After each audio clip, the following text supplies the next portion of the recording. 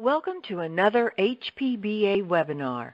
I am your host, Marilyn French, and our topic today is business succession. Most people in the trade have been a part of this industry for many years, and for each of us, there comes a time when we leave the trade. Hopefully that occurs at a time and in a manner of your choosing. Today we are going to speak with the 8 individuals who make up Profits Plus Solutions Business Advisors. Each of the 8 has a specific niche of expertise. Individually and collectively, they will help make your desires become plans and then become action. You have worked a lifetime in your business. Now make your business work for you. When you decide you are ready to transition out of the business, in addition to deciding who the next owner will be, family member, employee, or outsider, there are many components to be addressed. The price, terms, and structuring the transaction to minimize the taxes. Let's visit with each of the experts and ask them questions that are likely to be relevant to you and your business. Our first expert is Troy Patton. Troy Patton is a certified public accountant and has obtained his accredited business valuation certification by the HPBA. He is also a resource to a half dozen banks for valuation issues involving SBA lending. Okay, Troy, first question. A business broker or realtor can evaluate a business for sale. How does that differ from what you do? Yeah, thank you. That's a great question. So really simply put is a valuation expert has to be an advocate for their opinion as opposed to a client. And so oftentimes we come up with valuation numbers that are a bit different from those who are brokers. And not to say that brokers don't do a good job or a realtor doesn't do a good job, but we actually look at it from a completely independent standpoint to see what that business is worth. And when doing that, we utilize all the different methodologies and approaches to ensure that we've covered all the bases to make sure that that opinion of value is truly independent. Okay, thank you. Now, next question. In a period of years, can an owner increase the value of their business to a prospective buyer?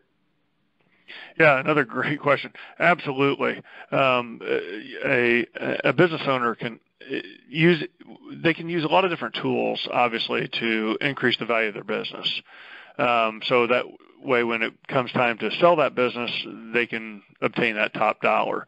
I think one of the great ways to do that is actually using information that is in a valuation to see what other competitors are doing, to see where their numbers are at, their margins are at, what they are doing or what they aren't doing, and then trying to utilize that same information to create additional profits. One of the things that working with a lot of business owners, just over the years, that when they look at their financial statements, they run their financial statements as if I have cash, I'm good, cash is king, that's all great.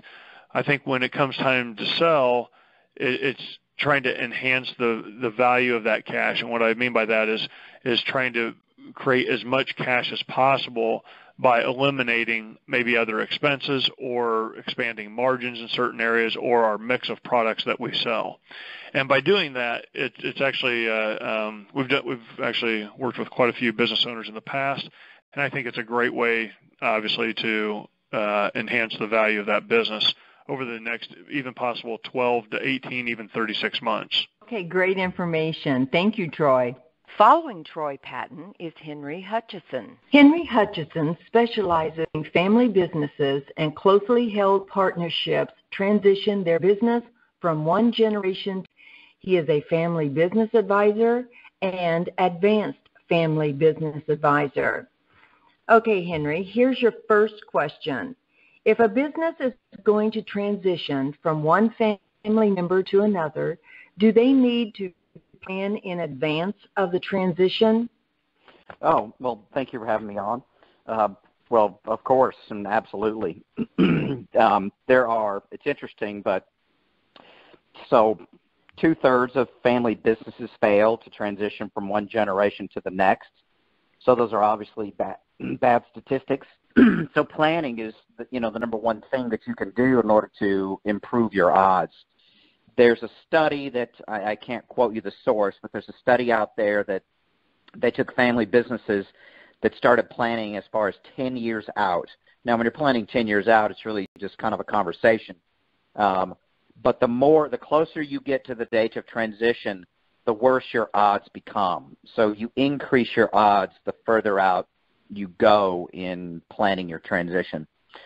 So let me talk to a couple things that you should be doing. Number one, obviously, is who is it that we're talking about transitioning to? Is there a next generation? So you have kids, 1, 2, 3, or a nephew or a niece or something like that. And the question is, are they interested in taking over this business? Are they interested in running this business? And are they capable of running this business, right? They're two totally different things. Yes, I'm interested. I see there's money and I want to run the place, but I'm not very good at it. Or, hey, I can do it. It's no problem, but it's really not my thing. That matters too. So you have to have sufficient interest and capability demonstrated and stated by the next generation. Now, with that said, you take a 25-year-old, you take a 28-year-old, they're going to say they're interested and they have capability, but really now it becomes a piece of development. So part of the planning process is the development and the assessment process of, okay, you say you're interested, but we really kind of need to see if you're going to continue to be interested and will be capable when you become 33, 35, et cetera, whatever the timing is. The second piece is, from a planning perspective, is from a transition. Somebody's coming in and somebody's going out. That person going out or those people going out, they need to have a plan also. When are you leaving? How are you leaving? Do you need money to get out of this thing? Do you really know what you're going to be doing when you're on the other side of this thing? Are you just going to step out and go to Florida and play golf? Or are you going to want to hang around and take a lesser position? You kind of need to work through the fact that you'll be stepping back and somebody will be stepping into your place. So that needs to be worked on as well. The third piece is, and so let's say that you've got the interest, you've got the capability, and the current generation is going to step back. The third piece is, if you have multiple kids, are they going to be able to get along well enough together in the workplace to be able to run this place? Because if they're not, now you've got a big problem on your hands. So part of the planning that you need to do beforehand is, you've got step 1, step 2, step 3 is, okay, let's talk about you all running this place together, and can you do that? Now let me put a big umbrella package on this whole thing. That's kind of the leadership, the ability to run the business, but then there's also are they going to buy this business, and what is that price tag going to be that's going to go to the current generation? Is that all acceptable? Number one. Number two, who's going to be the owner, and who's going to have how much ownership, not from just a financial perspective, but from a control perspective. So let's say you have 3 kids in the next generation. Who's going to get how much ownership? And who's going to have enough ownership or voting shares to have the final say-so? Okay, the next question. When a family issue exists, how does this affect the continued operation of the business? Well, that's a big one, obviously. So family businesses are different than other businesses because what you've got is you've got the family element, which comes with unconditional love and support, right? Your family is always going to be your family no matter what you do. But then there's the business aspect. The purpose of business is to generate a profit, right? Legally and ethically, but at the end of the day, you're here to try to make money. Just because you're related to me and you're my child or my dad or my cousin or my uncle or my brother doesn't mean you're necessarily cut out to do this work or that you are the highest level skill to do this work. So the family element and the business element can come into conflict, number one. Number two, they get blended together in the workplace. So we're trying to work here, we're trying to run a business, and now because you're my brother, you think that you get some leeway in how we run this business or the accountability or when you have to show up or how many vacation days you get because you're a family member and we happen to own this thing, right? So there's an attitude that just kind of comes with being a part of the family, that because you own it, because you're related to dad or what have you, you've got a free reign to take more liberties than other people there, and that can cause problems. But let me twist it more to the solution. Because of this, there are lots of issues that exist. But the number one solution to this problem is communication. Family businesses that are successful, the number one aspect that they report back as to why they're successful is that they have good communication. And that means a number of things. It means having I'm going to call it a predetermined code of conduct, where you have a sit-down over a period of time, and we come to an agreement on how we're going to run this business and what's expected of each other. And it's not something that I tell you that this we're going to do. This is something I have to agree to. And that's why it's called a code of conduct, the Acme Family Business Code of Conduct. And it's documented that we all have sat down and agreed to these are the rules by which we're going to run this business. Second of all, you need to have a communication pattern. You need to have your regular business meetings that, happen weekly, monthly, quarterly, what have you. But you also need to have family business meetings where the family gets together, typically once a quarter, but it could be once a month, where we talk about the issues that are present because we are a family in business. And this is the great thing about this is we're going to put ourselves in the room. We know what the topic is, and this is the opportunity for you to say what you need to say and for me to hear what you need to say, so that there's no confusion about what I'm saying, what you're saying, and whether or not somebody heard it or not, because it's a pre-designated meeting. And now I'm going to kind of go really deep here. There's a concept called active listening. And the purpose, and I know that the listeners are thinking, oh, I've heard of that and I know what it is, but I will bet you don't actually know what it is. When you get into conflict and many other communication issues, you need to actively listen. Active listening is convincing the speaker that you have perfectly understood what they've said. And so when they say something, you say, hey, wait, stop. Let me see if I got what you're saying. Are you saying A, B, C, D, E? And they'll say, no, that's not what I'm saying. Okay, well, tell it to me again. And they say it, and you keep doing this until you say, all right, I think I've got it. What you're saying is A, B, C, D, E, F, Y, and G. Is that what you're saying? And they'll finally go, yes, that's it. You've finally gotten it. And now they can relax because they've been all pent up trying to tell you this thing and you haven't heard it. But let me point out, you don't have to agree with them. You can disagree with them. You can say, look, now that I understand what you're saying, let me explain to you why I disagree. But it might turn out that now that you've really heard it, that you do agree. Either way. But the point is now the person feels that they've been heard, the conversation can move forward. And this is a phenomenal tool for family businesses because it's just ripe ground for conflicts because you have family and business together. Great information, Henry. Thank you. Richard Callio is the third expert we interview. Richard Callio has 25 years involvement in retail automation and point-of-sale systems working with independent retailers. He helps in developing e-commerce and customer loyalty programs, as well as managing inventory and financial understanding. Okay, first question. Garbage in, garbage out. Connect this situation with a point-of-sale system. Well, point-of-sale systems are the bedrock. They're the truth, in a manner of speaking, at a retail business. So, and their inventory is the product. So, if you want to have correct reports, essential reports, you have to have the right data, and it has to be correct. And it's been an age-old problem. I mean, Tom, Shay, and I have probably been in this business collectively over 50 years, and that's been an ongoing problem. But it's even more acute today because people shop online and look at your inventory before they come into your store. So it needs to be correct, described correctly, priced correctly, and all the essential aspects and descriptors need to be there. So today it's more important than it was 25 years ago when I started in this business. Okay, thank you. Next question. Can we justify the return on investment of a new point-of-sale system when a person is selling their business?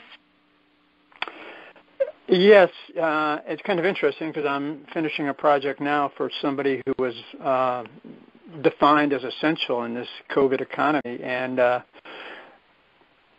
he just viewed it, and we came to a mutual agreement that the technology he had in place just couldn't provide the essential tools for today's marketplace because of the ability for people to buy online, pick up in store, people to have curbside pickup, and all the iterations that people have now because of these restrictions on how they want to buy from you, where they want to buy from you, and how they want the product delivered. And so I think it's essential. I mean, if you sell your business with an old technology, it's going to be discounted, and that new owner is going to have to invest in that new technology. If you put that in today, I think you can realize a return on investment that will be greater than the investment you make in the technology. Your business will be deemed appropriate for today's new economy. Okay, thank you. Now we're going to visit with Mike McCormick. Mike McCormick is a certified public accountant and certified tax coach with over 20 years' experience. He was a retailer and authored The Preneur's Guide to Forming a Business Entity. Okay, Mike, here's your first question. Can a business change their legal entity status? Thanks, Marilyn. A business can change its legal filing status and its legal status within the state that it's doing business in. There's two pieces to it. One is possibly changing registration with the Secretary of State, and then depending on how they're making that change, it would have a tax impact. So, for example, if they're going from a sole proprietor to a corporate entity structure in their state or going to an LLC structure in their state, either of those have tax implications. One out of the box requires a separate income tax return, the corporate filing structure. If they elect to be an LLC, the LLC has some additional flexibility built into it. By default, it's either a single-member LLC or a multi-member LLC, which would be taxed as a partnership. A single-member LLC would be taxed as a sole proprietor. Either of those structures can then further make an election to be taxed as if it were a corporation, and then that entity that could be further changed to possibly elect S corporation status. So yes, it is possible for a business to change its entity structure either at the outset or at some point during its period of existence. Okay, great information. Thank you. Your second question, how does the legal entity affect how much the seller receives for their business? Marilyn, the type of entity in which business is being conducted could affect how the deal is structured. In other words, as an asset sale or an entity sale, or sometimes referred to as a stock sale. If the entity is set up as a corporation and an asset sale is effected, then the proceeds of the sale come into the corporation and then could be paid out to the owner as wages or as possibly a liquidating distribution of the corporation. If the entity is an LLC, taxed as a sole proprietor, the proceeds from the sale of the assets come directly into the member or members in the case of a multi-member entity. How much they receive is going to be mostly driven by the tax implications of how the transaction is structured. So in the previous examples, they were selling assets, but they could also sell their shares or their membership interests in the entity, and therefore the payments would be made directly to the owners, and it would be either generally taxed as a capital gain transaction to the members or the shareholders. Okay, great. Thank you, Mike. Expert number 5 is Tom Shea. Tom Shea is a fourth-generation dealer whose family business started in 1922. On the topic of small business management, he has authored 12 books, including a college textbook on business planning and financial understanding. He has spoken at HPBA Expo many times. Okay, Tom, your first question. Where do process and procedures come into play as a business owner considers selling their business? Well, Marilyn, I can think of it from a personal experience. I remember in one of our stores, we had a gentleman who was a Delta pilot who would come in, very friendly gentleman. And in a conversation, he said, I'm going to retire here in a couple of years. And I'm thinking that I'd like to do this. I think I'd like to buy a business like this. Well, my first thought was, being a little proud of myself, that, my business ran pretty good. And why wouldn't you want to buy a business instead that wasn't running as good so that you could improve it and make it better? I thought we kind of had our act together. But at a later conversation, he said, no, I don't think I want to buy a business like this. He says, it's too much work. You put too much into it. And it was at that point I began to look at it and go, am I looking like I'm the owner that is constantly here, that every decision being made is being made by me, that I don't have policies, I don't have procedures, I don't have staff that can take care of things, I can't go out for lunch, I can't take a vacation. So his comment caused me to think about, how is my business set up so that it can run itself and it doesn't require me 24 hours a day, 7 days a week, 365 days a year. Okay, Tom, thank you. The next question, the business culture. Can that affect a potential buyer and or the selling price of the business? Oh, absolutely. And again, from another experience that we had with a business, we had a landlord that was just one mean, nasty person, hard to get along with. And we got to a point where we just decided we were going to sell it. So we engaged a business broker that we knew, and he began to advertise our business for sale all across the United States and Canada. And I remember the day he called to say, someone's coming. This person's flying in this weekend. They're over 1,000 miles away. They saw one of our ads, and they're going to come and look at your business over the weekend. We got to Monday, and I called the business broker and said, well, what happened? I stayed in the store the whole weekend to watch and see what was going on, thinking I'll figure out who this person is. And he said, well, here's the sad news. He didn't come. He came to his town, but he, as fate would have it, stayed with a friend. And when he got here, the friend was asking, what are you here for? And he said that he came to look at buying a business, our business. And he said, well, where's that business located? And he was told. And he goes, oh, no, I don't care what the business is. You don't want to buy that business because the people who own that place, who own the building, not the business, but the people who own the building are just evil, mean, nasty people. And the gentleman left, and that was the end of the deal. Well, my example comes from that of a person who would be your landlord. But there was a business culture that even poured over business occupying the space.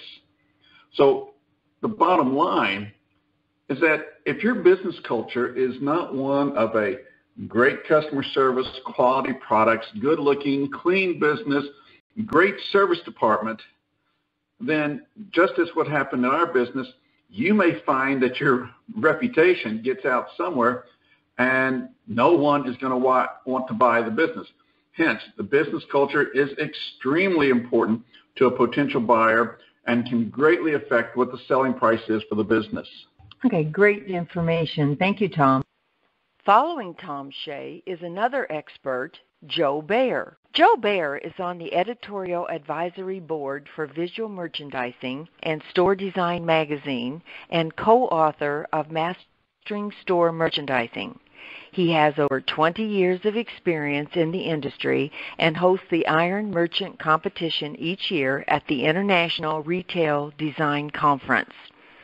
Okay, our first question is, for a person selling their business, what can you do for them? Well, thank you, Marilyn. That's a great question for somebody selling their business. And really, I can help them several ways using my skills in visual merchandising and knowledge of retail design. First and foremost, the thing that I would want to do to help them is to elevate the perceived value of their business. And ultimately, that is the goal of what we do as visual merchandisers. It's our goal to elevate the perceived value of the product in your store or the services in your store. And by applying these same visual techniques, but now focusing on how your business looks, how is your brand represented? How can we elevate the perceived value of your business, by cleaning it up, paying attention to the visual element, trying to minimize visual clutter, and, really using that as a way to sell your business, to focus on what your key strengths are, what your core services are, and how you're presenting those. The other thing about visual merchandising that is helpful for somebody in selling their business is it's also about being resourceful.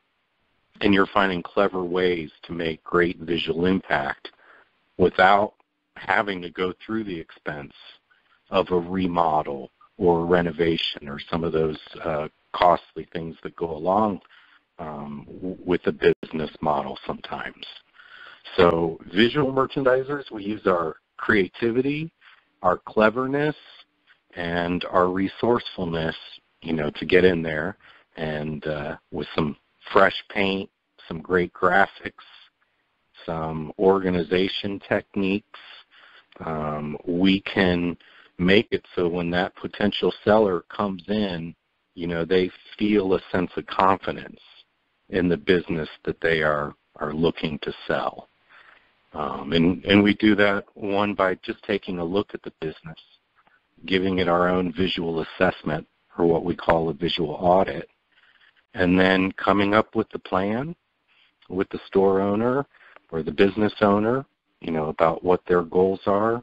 And then I always recommend doing a visual blitz and pull the team together, try to knock as many things off that list as you can, in a day or two that's focused on visual merchandising to improve that. So what do you think, Marilyn? Does that make sense? Okay. Yes, it does. Great information. Okay, now for our next question. How does the psychological factor of what you do affect a potential buyer? I think psychology affects any buyer. And I would apply the same principles of psychology that you do to a typical customer in a store. But in this place, you're thinking of the potential business buyer as the customer. So you want to play to their psychology. You want to understand them as your target market, just in the same way that you're trying to understand the target customer for your store. How does that business person think? What is important to them? What are they looking for in a potential business that they want to buy? And then using our tricks of color and graphics and engaging with the emotions to connect with that buyer. You want to understand, what are they looking for in a business? What is it that they want to invest in? And the more you understand that, the better you can influence them. You want to tap into their imagination by showing them, the room to visualize the possibilities for your business, or how they want to see your business evolve in new hands. And you want to tap into their senses, just, our human emotion. And it's through those things, making sure that when they come into the business, it smells good, and it looks good, and it feels good. And, maybe there's something that, a hospitality element that they even taste, a cup of coffee, a kind bottle of water or something like that. But you want to leave a good taste in the buyer's mind. So, we want to fulfill that need for the buyer. The buyer, just like a customer, has a need that they need to fulfill. That's what psychology is understanding human needs and finding a way to fulfill those needs. And we can do that by, providing emotional satisfaction with your business by how well it's branded, how comfortable the space is, how organized it appears from a business standpoint, and how we guide our customers or your buyer through the journey of your experience. So I think those, elements help to reinforce the thoughts of the buyer and, trigger their psychology for fulfilling their needs.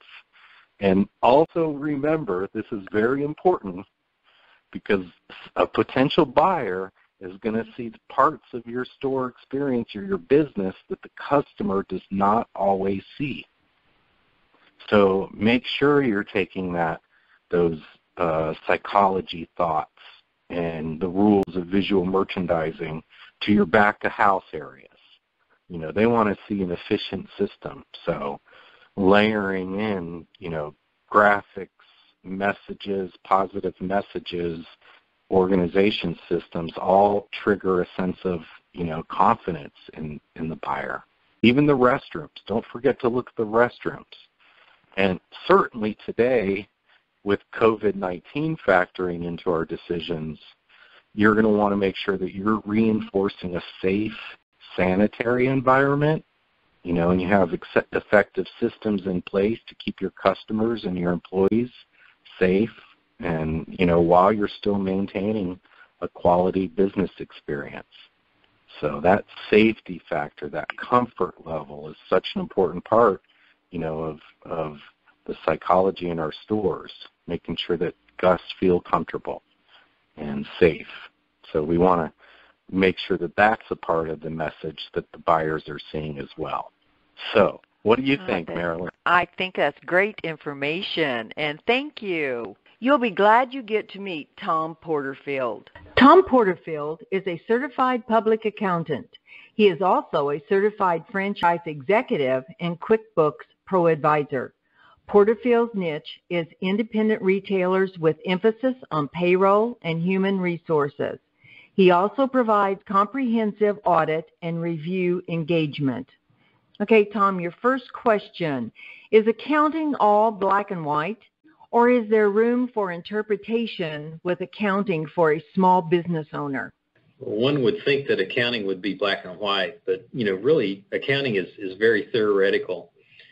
At the same time, financial accounting and taxation are really often at odds. And the bottom line is, when you look at the value of a business, it's ultimately determined by the consistency and quality of earnings.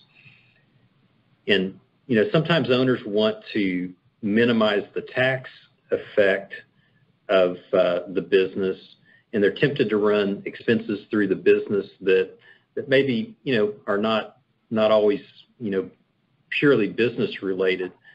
So often, like I said, accounting and tax motives are really at odds.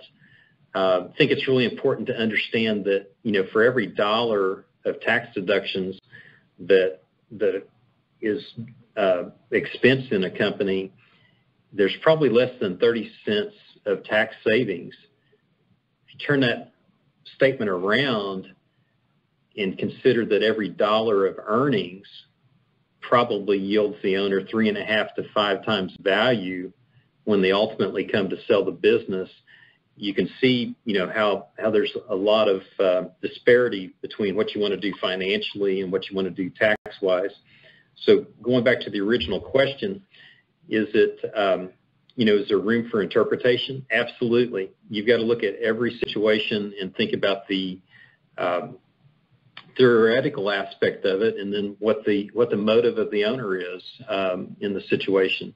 Someone that is thinking about selling their business in 3 to 5 years is probably going to be really focused on generating earnings versus trying to minimize the tax benefits or tax cost of the business.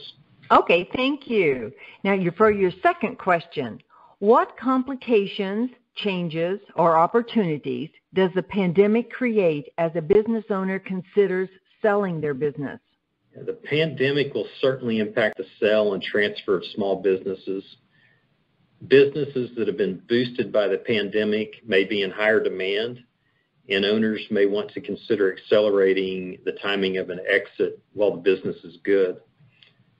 For businesses that have been negatively affected by the pandemic, it may take several years to restore profitability and get the valuation back to pre-pandemic levels. It seems that a positive impact of the pandemic has been that while many people are home, working from home, they're considering the possibility of buying a business, and there really is some pent-up demand for good businesses right now. And another reason why owners may want to accelerate an exit event, would be, that there is a good pent-up demand at the current environment. Regardless of the timing of the sale of a business, demonstrating strong earnings and consistent earnings is really the key driver to getting the most value out of the business. Thank you. We've got the expert, and our final one today is Mark Stoner. Mark Stoner has a very complete understanding of the service business. As the author of Blue Collar Gold and his own service company with 25 trucks on the road, Mark is equipped to help you make sure the service department is profitable and operates as a service of your business, not just your job. Okay, Mark, here's your first question. How often do you see the owner of the business also being the lead service technician? I think when we did a survey of the industry back in 2012 and then again in 2016, approximately 50% of the industry was owner, and then the owner was 1 to 2 person operation. In the harsh, and also then in the one of the recent magazine articles for the industry, it showed that approximately 60 to 70% of the hearth stores, when they sold a product, someone else, the subcontractor or the homeowner, installed their product. So there's it's at least 50%, and then but I think our industry is moving toward more non-owner operated, owner installed divisions, and that's where I think it's very exciting for us as an industry to move more towards service. And as my business is, it's grown tremendously from the service aspect. Okay, great. Thank you. Okay, second question. Selling a business or selling a job? What does this mean in the service industry? So one of my favorite books in this industry is The E-Myth Revisited. And in that book, he talks about, are you building a job for yourself or are you building a business? And really what he meant in that book and how we do it is, if the business won't work without you, you've basically built a job. You do, and so you don't really own a business, you own a job. If your business will work just fine without you, and it can stay profitable, and the customers get taken care of, and the money gets deposited in the bank, and everything gets handled, you have more of a business. And so as our industry grows up and matures, a lot more people understand the need to switch it from being a job to a business. And then secondly, when you go to sell the business, I learned the hard way. When I was a one-man operation, I fell off of a roof. I got hurt. I decided I wanted to sell my business. I was very busy. I had maybe a $300,000 service business. I thought I could get $300,000 for it. I was very wrong. Nobody really wanted to buy my job that I had built myself, so it had very little value on the market. And most of the time, the people who are buying businesses, they want to buy that would pay for yours. They're not trying to buy themselves a job. They're trying to buy themselves a business that has X amount of profit, without them having to do the physical work and maybe even any of the work. So if you're going to sell your business, you want to make sure that you have all the processes in place and all of your standard operating procedures in place so that it will run and has more value at the end of the day when you're ready to retire or sell or move on from this industry. Thank you, Mark. To ask questions or begin the process, you can call us at 727-823-7205 or visit profitsplus.org/HPBA to meet and learn more about each of the experts.